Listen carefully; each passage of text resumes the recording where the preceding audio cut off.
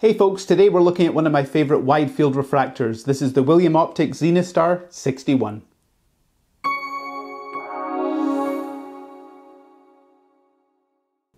Hi guys, my name's Steve and welcome to Scotia Astro.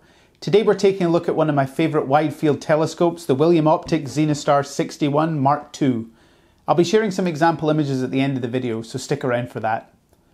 This will be the first in a series of videos that I'm planning to release over the coming months to show you the telescopes that I use during my imaging sessions here in the UK. But I want to hear about your equipment too, so let me know what scopes you use in the comments below. I'll give you a brief overview of their specs, why and how I use them, so make sure to subscribe so you don't miss any of my future uploads. But let's get straight to today's scope, the Zenithstar 61.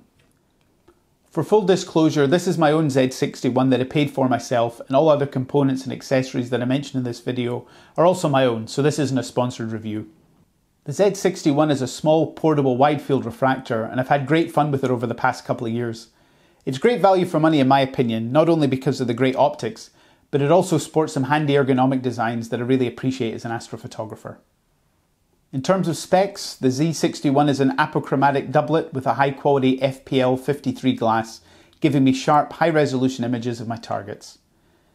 I've got the gold version here, but you can also get it in red or a cool space grey too. This scope has a focal length of 360mm, which means I can image large portions of the sky, which is great for bright nebulae and some larger galaxies too.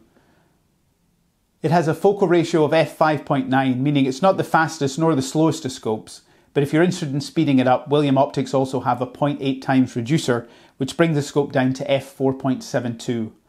I've just got the standard flattener, which I'll show you later in the video, so my version runs at its native 5.9. So let's get into the mechanics and design features of the Z61. The scope comes protected in this cool carrying case, which is heavily padded and has room for other accessories, so if you're travelling with this scope, you'll feel confident that it'll be well protected on long journeys.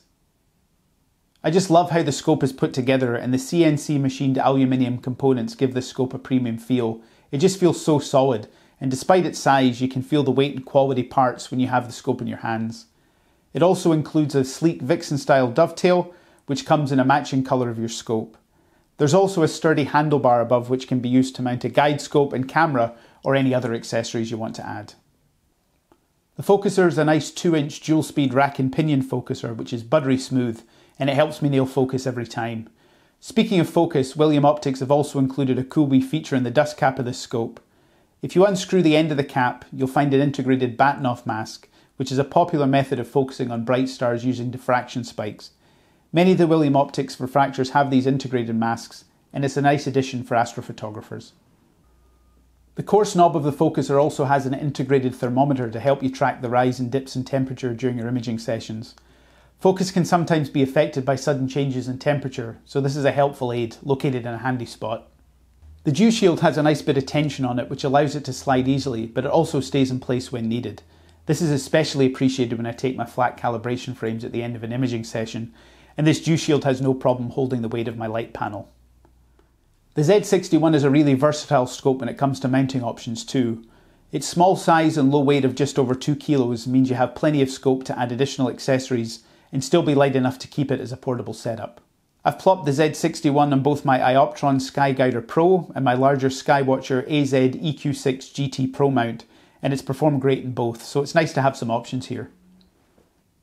Now let's talk about some recommended accessories to help streamline your imaging sessions with this wee scope. I'll share links down below of all the components that I mention in this video, so you can check that out there for more information. If you want to use this scope for imaging, you'll really need to get a flattener or the associated flattener reducer for it. I've got the standard flattener and it works great with both DSLRs and dedicated Astro cameras.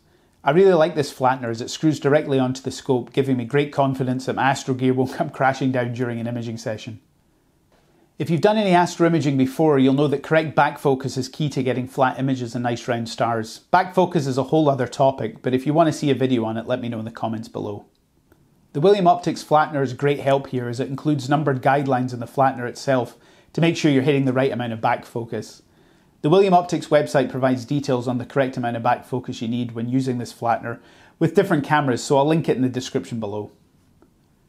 Attaching your chosen camera is a cinch too. When imaging, I use a DSLR and dedicated Astro camera depending on the targets and sky conditions, but the Z61 can easily handle both.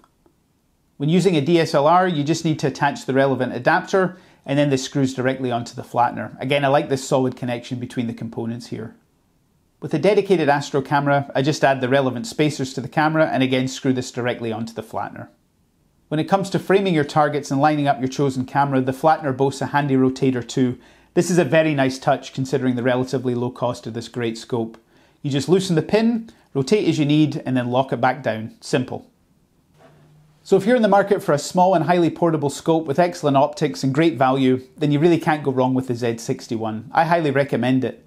I've had no issues with mine at all, and I know I haven't really shared any negatives in this overview, but to be honest, I haven't really run into any over the 2 years I've been imaging with it.